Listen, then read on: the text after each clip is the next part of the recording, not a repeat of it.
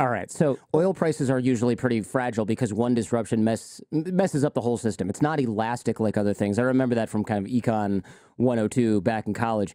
And it doesn't help that most oil in the world is located in a sketchy place, as you alluded to earlier. By the way, I always meant to ask you this. Is is that a coincidence, or does having large amounts of commodities in your area just cause governments to focus on extraction to the detriment of literally everything else in their Well, it nation and depends upon society? what you else you have. So if you look Yeah. at the Middle East, you're talking about an area where their biggest industries were pearling, frankincense, and fishing. And in desert communities, pre-industrial, you're talking about very small numbers of people. And then you stick a straw in the desert and you get oil, and obviously you're going to focus on that. So you get the Dutch disease, if you will. In comparison, Norway was an advanced technocratic society with basic manufacturing and hydropower and nickel processing before they discovered oil. Or look at Texas. It was one of the world's largest economies. If it had been an independent country, it would have been $1 trillion economy before the shale revolution. So when you have crude, it doesn't necessarily make you a failed state.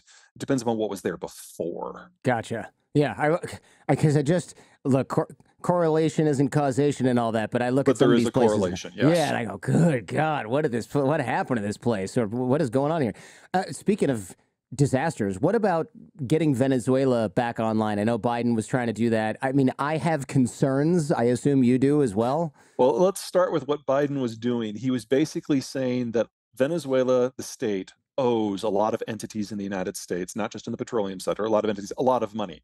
So we will loosen the sanctions a little bit so that the crude that you produce can be sold and you never see that money. Ah, That okay. money goes to the American firms that you owe money to. And if you can keep this up and not be a jerk about it, then a year from now, when you've paid off those debts, we will then begin a more serious conversation about the broader environment. So it's an if, then. So, I mean, do I think that Maduro is a great governor? No. Do I think he's the kind of person that should be allowed to be in control of Venezuela for the long run? Not really. I'd argue that maybe we're not the people to make that decision. That should be the Venezuelans. But we're setting the stage for theoretically what comes next. And if Maduro decides to go back to his old habits, then this dissolves in a day and it's no harm to us.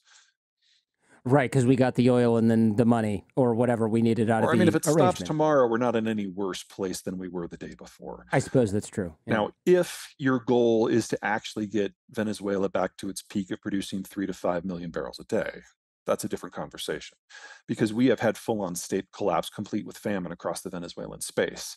And this isn't Saudi Arabia where it's an easy field close to the coast. You've got a line of coastal mountains, then you've got your population belt, and your oil's below that. So if you want to resurrect Venezuela, you need to send in at least 50,000 troops and physically rebuild the country from the ground up over the course of Oof. a decade. And then you have the option of spending 2 to 300 billion dollars to resurrect the world's most complicated oil production system. And you will not get your first oil, and if you start today, you will not get your first oil most likely until at least 2035. That's insane. So that sounds hopeless for them. Well, it's not something we are interested in. Yeah. But if you fast forward a year or two, and the Middle East is being the Middle East again, and the Russian oil is gone, and the Americans have basically built a little wall around their own energy markets, then you're going to have global energy prices that on a cheap day are looking like 150 and are typically over 200. And in that sort of Dollars per environment, barrel. Yeah. yeah, and in Wow. that sort of environment, the Europeans are like, huh, hey, Washington, would you mind if we colonized Venezuela? What sort Jeez. of deal can we strike that you'll just let that happen? And you say colonize, but it's not really a joke because it's almost like that's what has to happen. Countries with I large mean, oil that's the scale markets. of what has to happen here. And keep in mind that this is not the 1800s when the Europeans had the gun and everyone else had spears. Hmm. Yeah. Hugo Chavez, one of Oof. his last big acts before he died, is he distributed 150,000 AK-47s to the population. So anyone who thinks that this is going to be easy is wrong in every possible way. Oh my gosh. It does sound like recolonialization where countries with large oil markets have to secure their own supply from another place that can export it, but they don't have the security to do it themselves. Yeah. Libya, So Algeria, probably also part of this problem or same situation. I mean, Libya has a similar situation. The population's on the coast, the infrastructure runs through the populated areas, but the oil's deep in the desert. Now, because it's not tropics, because there aren't a lot of mountains, because the population is so much smaller, it would be easier. But the only country that I think is likely to consider that would be Italy. And I don't know how well you know your colonial history, but every time that Italy has tried to have a colony in the last 300 years, it's been a shit show. And I don't have any reason to expect it would be any. yeah, I don't think, yeah, we don't have any reason to expect that it would be any different this time around. I mean, just given, yeah, Italy's another fun place to watch because you just go, wait a minute, really? Is this real news? I can't believe it. Okay, Well, I but mean, I guess, it's crazy yeah. because the northern third of Italy, where the half the population lives, that's more technologically advanced than Japan. In output per hour worked, it's more productive than northern Germany. That's But shocking, but it's actually. Just still knowing my Italy. Italian friends who live Yeah, in Italy still, yeah, yeah. they must not live in that part of Italy. Or maybe they do, but they're just dragged down by the rest. The Yeah. southern half is a bit of a crazy. But in order to make that northern third work, they have to have access to gobs of energy. So they actually have a pretty sophisticated energy system. They can take any flavor of crude and mix it to make something that any of the refineries can run. One of the few places in the world that can do that. But they have to still be able to source the crude. And in a post-American deglobalized world, that becomes a big problem. Italy's right next door. I'm sorry, Libya is right next door. Libya is right next door. Yeah, indeed. But okay, I know people are going to go, this is why we need green energy to replace oil. Can that actually happen? I'm a layman. It doesn't sound like it's right around the corner. Well, the idea is really sexy, Hmm. right? I Yeah. mean, if you can get enough copper and zinc and everything else, then you can basically declare independence from petroleum.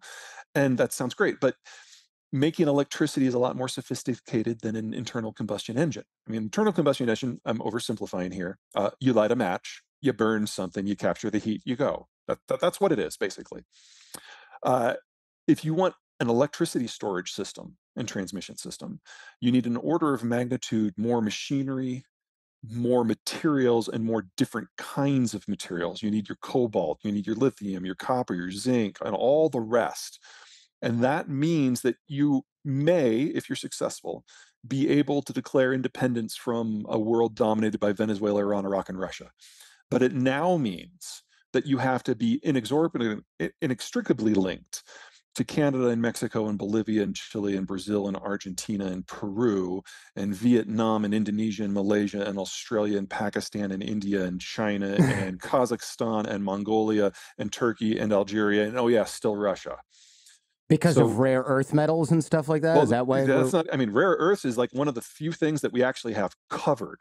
You need at least 5 times as much of all of these materials as the globe produces right now to make the green transition work. It's a lot of copper.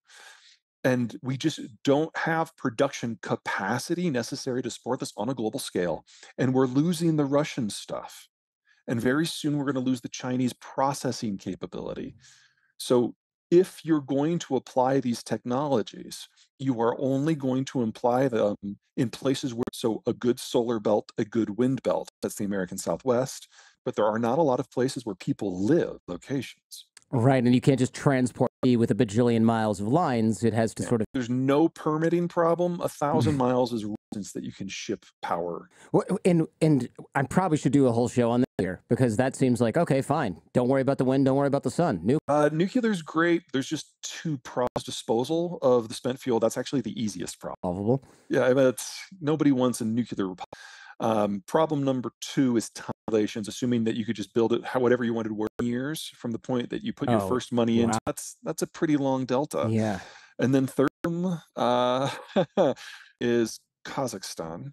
Okay. And Ah, most we're of still what is tied to Russia. produced in Kazakhstan in Russia in just fuel rods. Can't do this without the Russians at scale. Okay. So let's say provided we figure out how to generate the power and sort of give it up on that. But what about batteries, right? Are we just oil issues for rare earth metal and other issues? Aren't an issue. Okay. Rare earth Gotcha. production is a byproduct of a processing issue, and most of that is done in China because it's expensive. It's just people. The Chinese have subsidized the finished product for a low cost, Got it. and it's like you get from the Chinese at a third of what it would cost you to do it yourself. But 10 years ago, when they tried with access, everyone went out and built out the processing 1920s technology. It's not hard. It's not even Ah, expensive. Done. So if China were to like fall in on itself, we'd probably have about 6 months that it would take to spin all this infrastructure already been paid for.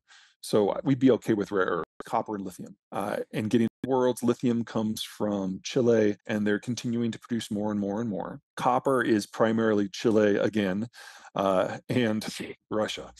And Indonesia. Jeez. So that the Russian stuff is going away. We don't have enough of either of those to maintain a moderate green build out in the United States, much less global at scale. Now, in a post-globalized system where Chile and Australia are part of the American network, that gives us some opportunities that other countries don't have. You take their production, you concentrate it into the Western Hemisphere for sales. That just might work in places where this makes sense. But everywhere else, there's just not enough.